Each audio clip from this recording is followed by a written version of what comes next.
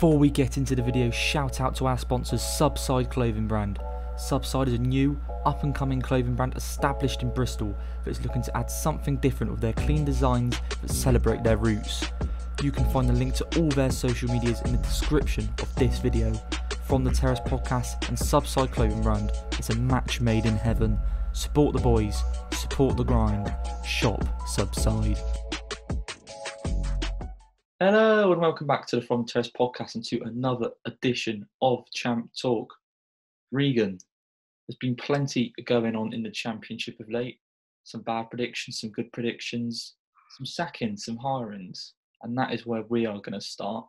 Nigel Pearson last night was announced as the Bristol City manager until the end of the season, with the expectation that he will, as long as he doesn't take them down, then get a further contract on top of that. Opinions on the appointment? Not one that me and you particularly foresaw, was it, really? No, not at all. Out of the ones that we talked about in our last episode, don't even think we really mentioned his name, apart from going through other people that may be in a position. But yeah, he got it. And by the looks of what the replies on the Bristol City tweet, the Bristol City fans seem happy with that, and I can't see why not. He's an experienced manager, he's a good manager. Almost saved Watford last season, almost. I think that team was just dead in the water already by the time he took them over. But he's shown time and time again he's a very good manager. And a team that once again lost to like 7 losses in a row now when they lost to Barnsley. They needed a bit of experience because they haven't had that in quite a while. Someone to come in to have almost a decade of league experience to come in and really steady their ship. And I think out of the candidates we mentioned, I think many of them could really offer what Nigel Pearson can give you. He's someone to steady a ship pretty much, as we saw at Watford. So I think it's a good appointment in the end. It'd be interesting to see how he steadies this ship, as well as if he does, what he can do in the transfer window for next season as well. I completely agree. I think that in terms of appointment, I mean, we know that the main focus of Bristol City is to stay up this season. I mean, me and you both don't really think they're going to go down anyway. There's too many teams below them. But just to have that reassurance, so you can have a solid foundation. And if he saves them as quick as he can, mathematically, then he can start to build for the future, which is obviously the more time you get to build, hopefully the better it's going to turn out. And he can start to decide what players he wants to keep with Bristol City. Gotten a lot of players out of contract in the summer. I think it's a good appointment. Yeah, short term, Pearson's going to come in, take no nonsense and motivate them. It's a very good motivator. We saw that at Watford. We saw that at Leicester with the remarkable survival. Didn't quite work for him at Derby. But I feel so it's good for a short term. In terms of long term, he's also got potential to be good. We know what he did with Leicester. He did, an absolutely brilliant job there. You do wonder. I think there's a couple of reservations I have. I think the reservations I have are potentially with Pearson as a character. I'm not saying people would seem to outline him as some sort of dinosaur. I don't think he's that. I think he's very far from that. I just think that he has his ways and he's very set in his ways, and that if the hierarchy don't put 100% of trust in him, which they haven't done with other coaches before, then you may see arguments and a bit of a bust up there. And I think if this is to go wrong, it'll go wrong for off the pitch matters rather than on it. But maybe that's a good thing for Bristol City. Maybe it's a good thing that they're going to have a manager who you'd expect would challenge the hierarchy and be able to bring his own players in. He has such a knowledge of the game that he'll know exactly who he wants by the end of the season. And I think he's got the coaching abilities to be able to coach the team that they currently have there. So I think it is a good appointment by Bristol City. I just think this is definitely, my first thoughts were, this is either going to go very well or going to go very badly, and it's going to blow up in their face. But I mean, in terms of City fans, they know that Mark Ashton's there. They know the Lansdowns are there. They just want some sort of positive news, and Pearson is that. And I've seen a couple of little rumours online that Mark Ashton could be getting involved with the new ownership at Ipswich. Bristol City fans seem very excited because I think that we need to leave his position at Bristol City. But that is rumours at the moment, and that's far from anything concrete. But yeah, Nigel Pearson, I think maybe get surprised by the appointment, but I think he's a good one, in all honesty. Good appointment by Bristol City. Getting on to another managerial appointment, was Jonathan Woodgate. Has been announced that he'll be the head coach of Bournemouth till the end of the season. He's had an indifferent spell in charge of the side, Regan. Thoughts on what this means for Bournemouth's playoff hopes, and whether you think Woodgate is the man who can take them up or at least get them into the top six? It's a bit of a toss-up for me. I'm not really sure how to feel, because in some games which Woodgate's been in charge of, we've seen real glimpses of Bournemouth being like Premier League standard Bournemouth, which we saw for a few seasons ago. But other performances like the one the weekend when they lost QPR and just quite a few other games, to be quite honest, they're nowhere near what we've seen them before. And I thought what Bournemouth needed, and what every team needs to get into the playoffs, really, is a bit of consistency in your results. And I've got to say, in his tenure so far, I think Woodgate has given anything but consistency with the results at the moment. I still stand by what I said, that I think they should have gotten for a more experienced manager. I know Woodgate has experience as a first-team manager, but that's only for about 18 months or so. When I say experience, and I don't mean Harry Redknapp experience, but I mean somewhere in the middle as such. Maybe even a Paul Cook again, because obviously he didn't get a job again. But somewhere around that, with a nice level of experience, I think that would have been best. But obviously the higher ups of Bournemouth like what Woodgate's doing. He likes what plan he has set for the future, and if that's a future in the Championship, which personally I think it is, because I mean their results as of late with Woodgate in charge is not a playoff team, and now they're keeping him on. I don't see why that's suddenly going to change.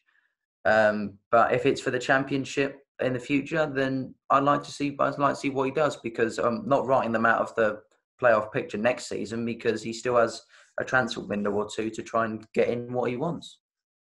Yeah, I mean, I agree. I don't think it's particularly the right appointment. It just seems like it was.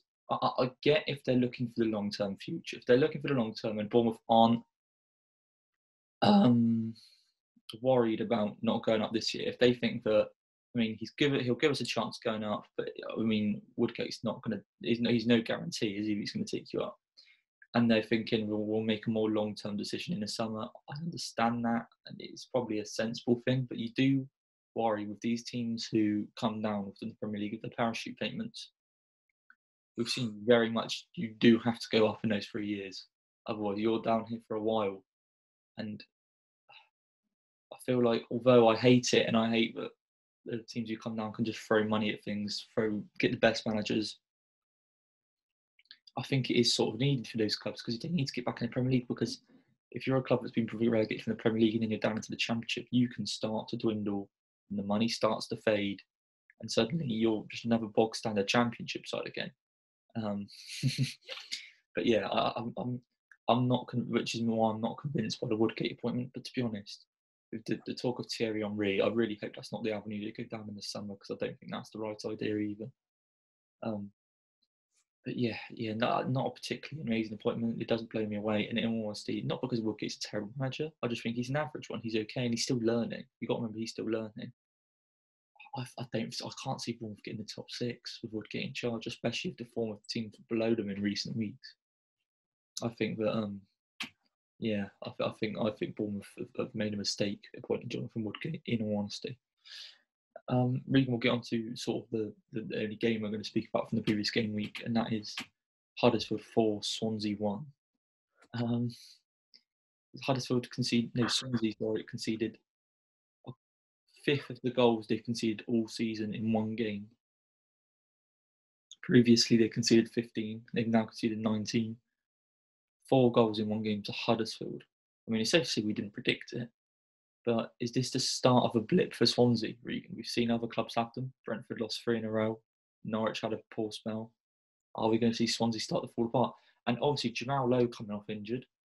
And then their new signing Morris, who came off injured as well. So now they're going to be lacking numbers up front. Yeah, very true.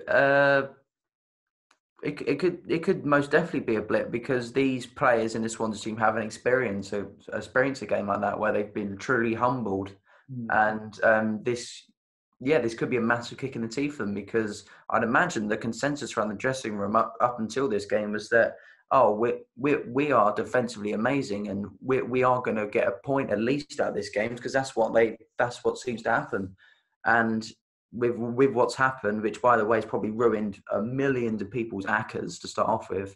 Uh, I think that this could see a blip because Swansea's team isn't amazing man for man. It's not an amazing team. I know even beginning of the season we actually had doubts about their defence Mhm. because it wasn't as good as last season because they didn't have a leader back there like Van der Horn, etc. And maybe now that they've been exposed, I guess, a little bit by conceding four, maybe this could be. Well, I'm not saying where they're going to concede four every game, but maybe instead of a 2-1 win, it's going to be a 2-2. Instead of a 3-1, it's going to be a 3-3. They'll concede a few more goals and drop a few more key points, which could inevitably see them slip out of that top two place because excuse me, the where they are in the top two is mainly because of their defence. And without that defence, well, luckily they got away with Brentford losing as well. Otherwise they wouldn't be in there. No, they wouldn't be in there, would they? No. Be- But Beware. yeah, Beware. top two. They're not in the top two. No, as in if Swansea won, would they be in the top? Yeah, they would have been in the top two. Sorry, yeah, yeah. Yeah, exactly. Yeah, so they got away with Brentford not winning, so the gap is still close. But if this is a blip and Brentford, they're due to get back on course. I mean that's what I personally think anyway. If this is a blip, then and they start seeing a few more, top two could easily slip away from them and they'll be stuck in the playoffs. Yeah, I think it's you've got to make sure you don't overreact. It's one loss, although a ridiculous loss, 4 goals. It's the manner of it is the manner of the loss that makes you think that it's the Son. If Swansea had just lost this game 1-0, you'd be like clearly just had an off day in front of goal. And the fact that they've conceded 4, you think, well, that defence can be got at. Then it is penetrable. I know you can't be perfect for a whole season, but like you said, there's a lot of young players at the back there. They do have the likes of Cole Norton and Brian Bennett, but they don't always start. You have the likes of Cabango, Gurley, Freddie Woodman in goal, young players there. And you think that, is that going to knock their confidence? Because as soon as you start second guessing what you're doing, that's when things go wrong. And I'm not saying it's going to be an immediate downfall. Swansea got Coventry in the week, and I fully expect Swansea to win that game. But yeah, I think you've hit the nail on the head in terms of, are these 1-0 wins going to start turning into draws? Are these 2-1 wins going to start turning into draws?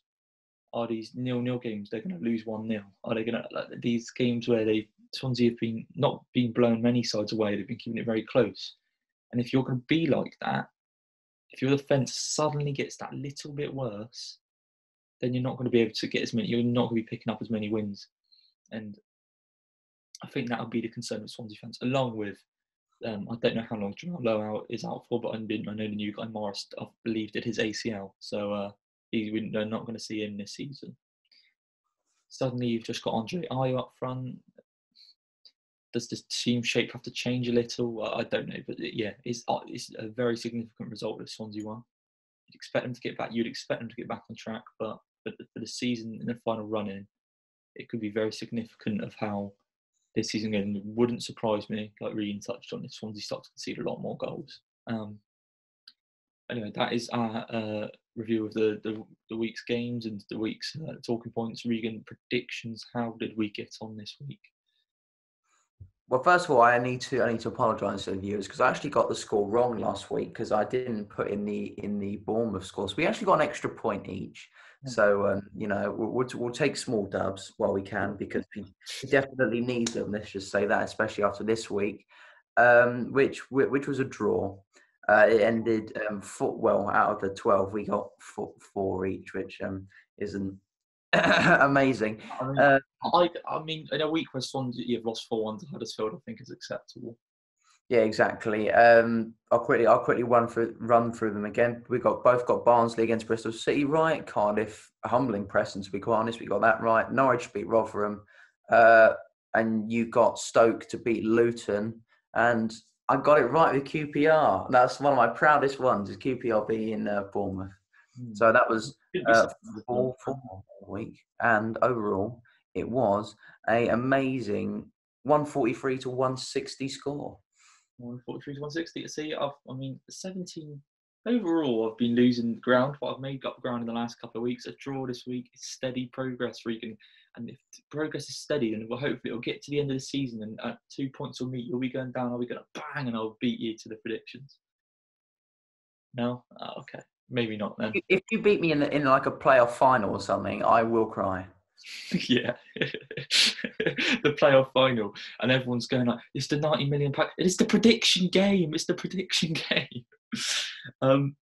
We got plenty of action, midweek action to talk about in the Championship, and the first game we're going to get into is at St Andrews. Cursed that place. I'm not a big fan. And Birmingham are hosting Norwich City as the first game midweek. Could this be the revival, Birmingham City? They got 3 points on the but no, not really. Well, they beat 10 men Sheffield Wednesday. Congratulations. Yeah, exactly. I don't really have much else to say. I think Norwich are going to win. Norwich are going to win. Then Norwich are going to thump them, and Puki and Buendia linking up again for goals. I mean, they do have them, and clearly the two Norwich talented players. I know you can say this about every team, but can you imagine Norwich without Puki and Buendia? I mean, we know what they're like about Buendia. It just feels like they do everything for Norwich. I mean, they're two brilliant players, obviously. Norwich are going to win that game. There's no doubt about it in my mind. Derby Huddersfield now. Now, off the back of Huddersfield's latest result, you might change your mind on what you initially would have thought in this game. I'm not going to. I'm going to stick with it mainly because it's weird. Because I actually said in the predictions last week that I tend to usually back Huddersfield at the John Smiths, and obviously I should have done, but their away form is absolutely terrible, and I can't look past that. And Derby are a better team because they performed admirably against Watford, but still didn't get a result. But nonetheless, I'm going to say that Derby are going to win. Yeah, I agree. Derby gave Watford a very good game. I would expect Derby to win this. I'm tempted to go for the draw though because of how many goals Huddersfield have been scoring of late. I am tempted. You know what, I'm going to do it. I'm going to go for a draw. I think, obviously, I've got so much hope in Derby's Wayne Rooney's Derby, but Huddersfield have been scoring a lot of goals recently. And although Derby are good at the back, they don't tend to score loads themselves. I think it could balance itself out. And we could see a draw. Middlesbrough versus Bristol City at Riverside. The first game with Nigel Pearson. He's not actually going to be taking the game. He's going to be in the stands, I believe, but you would have thought he'd have some sort of influence. How do you think that's going to go at Riverside, Regan? It's a good one for your first game, isn't it? It's Nigel Pearson versus Neil Warnock. That is an absolute crack if I've ever heard it.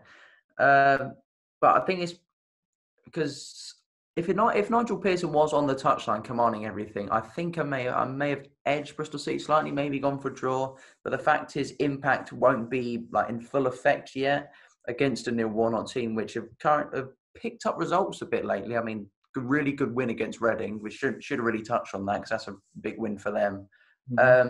I am going to say Middlesbrough are going to continue their resurgence. I'm going to say Borough.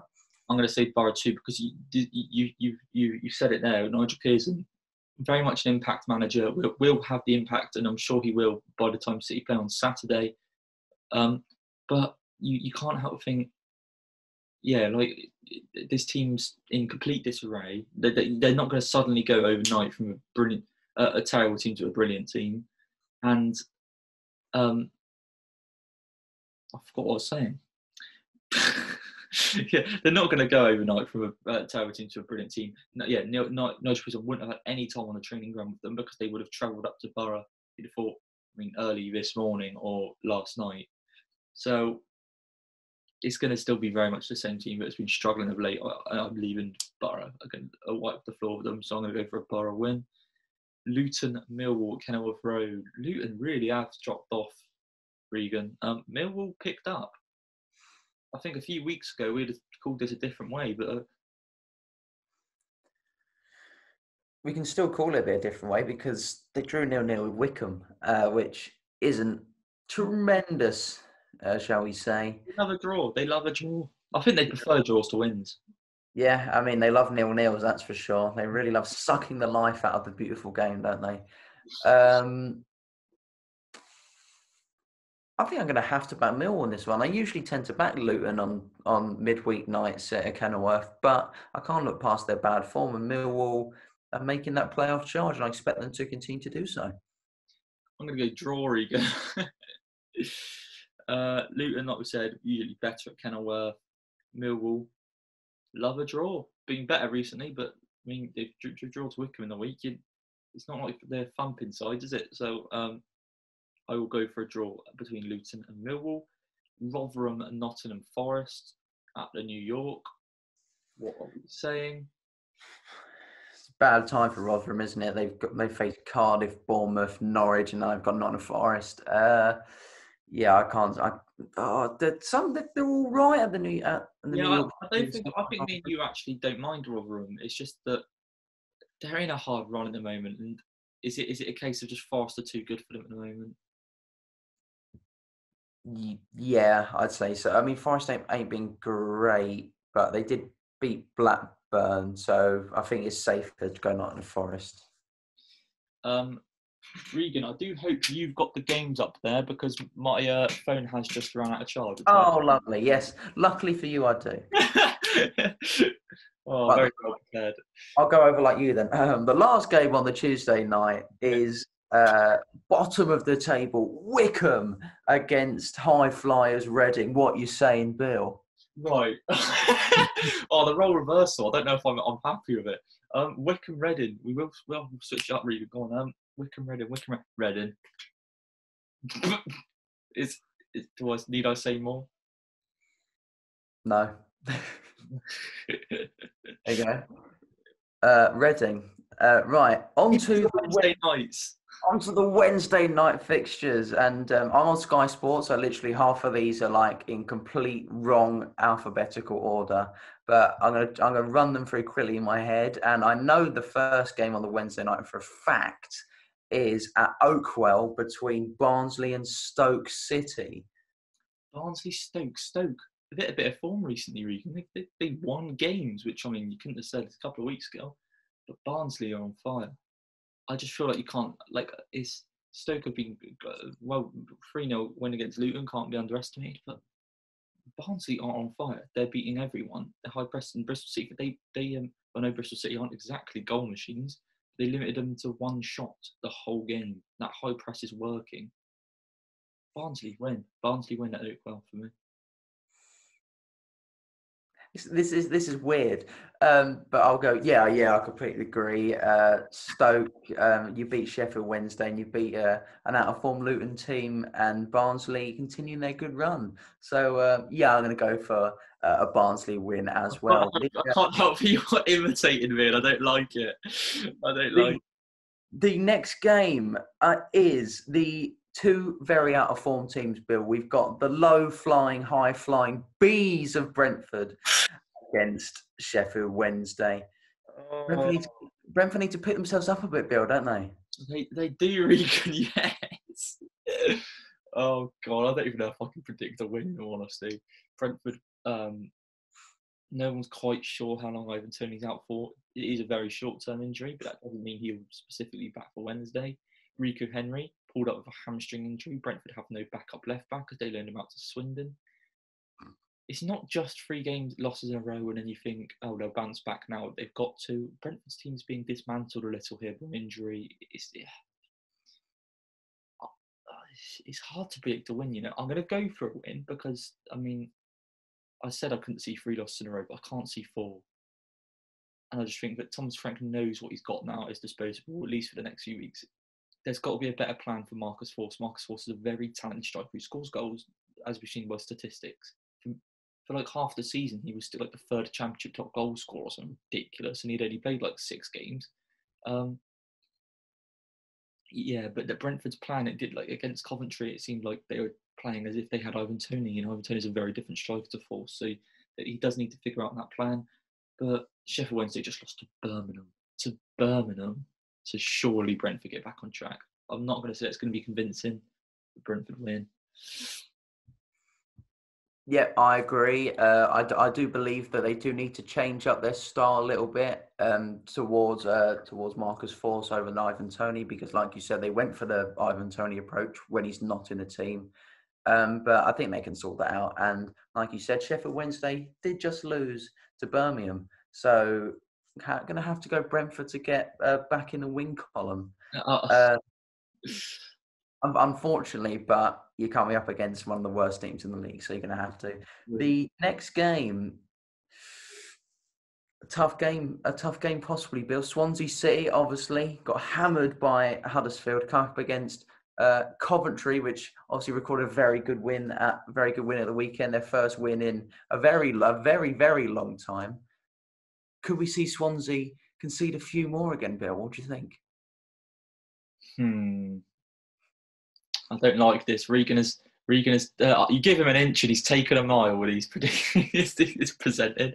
I'm going to go Swansea just because it's Coventry. I know Coventry beat us, and they actually looked back to what Coventry are good at. Some nice pressing, playing through the thirds quite quickly. They looked quite decent, but it's just like I don't want to get overhyped on the Swansea losing 4-1 thing, and I expect them to beat a team this low in the league, but like I said earlier, in the future we may see Swansea drop some more points, but I've got to go for a Swansea win.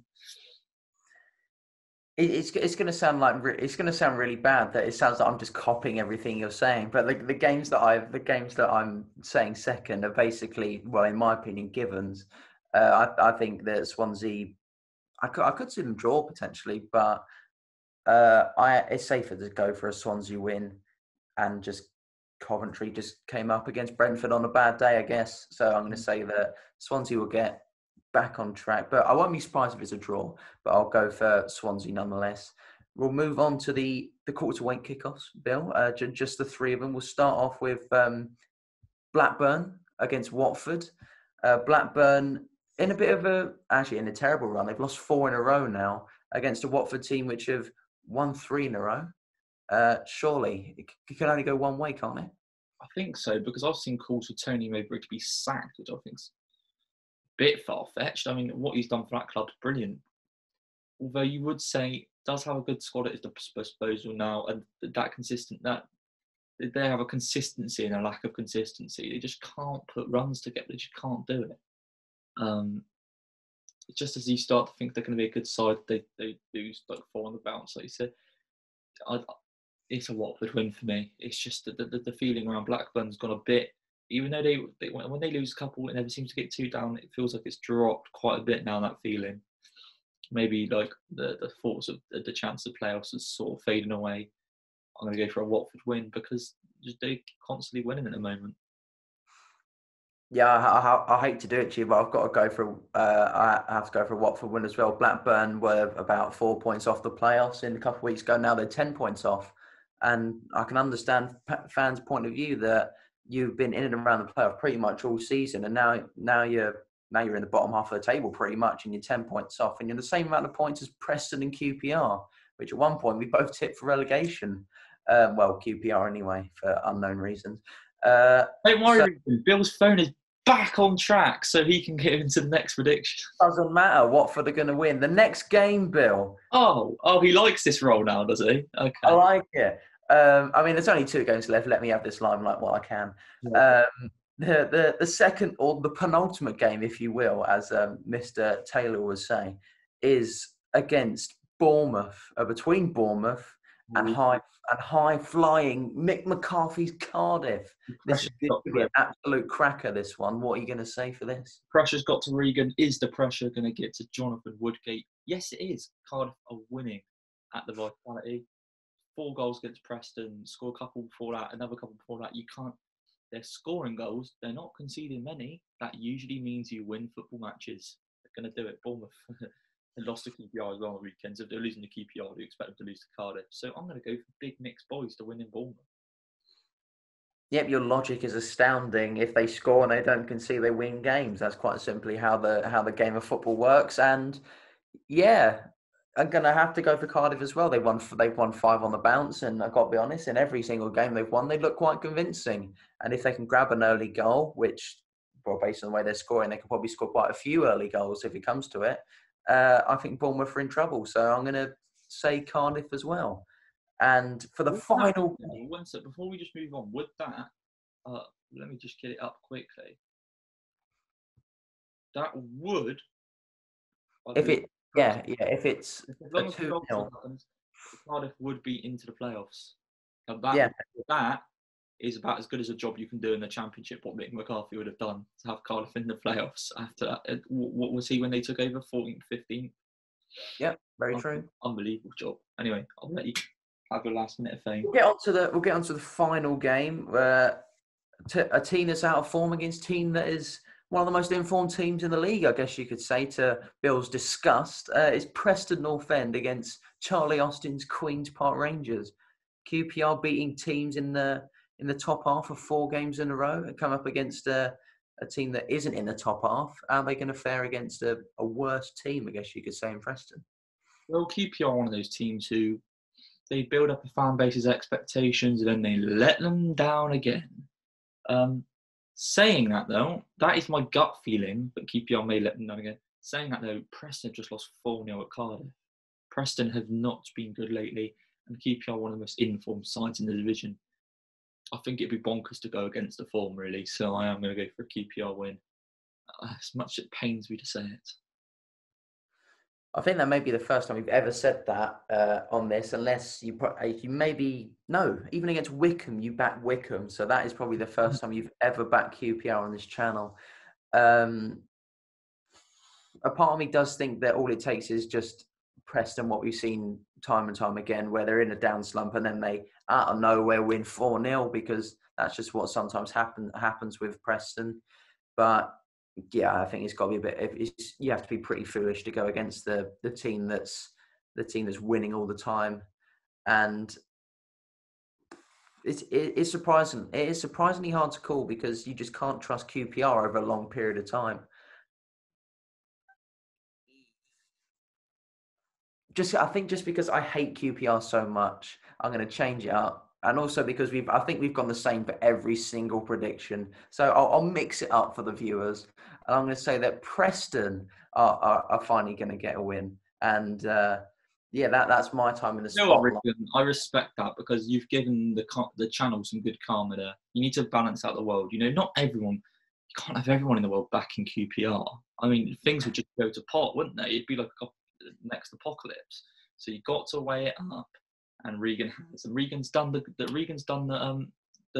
man's job. He's the good Samaritan, is Regan, and I say fair play to him. Anyway, Regan, would you like the pleasure of doing the outro this week? I'm no. There's too many things that can't be matched, and I think that you should continue. That is our championship predictions over, and that means that is this edition of Champ Talk done. If you did enjoy the video, remember to like it, subscribe to the From the Terrace podcast YouTube channel, leave us a rating on iTunes, follow us on Spotify, and we'll see you in the next Champ Talk.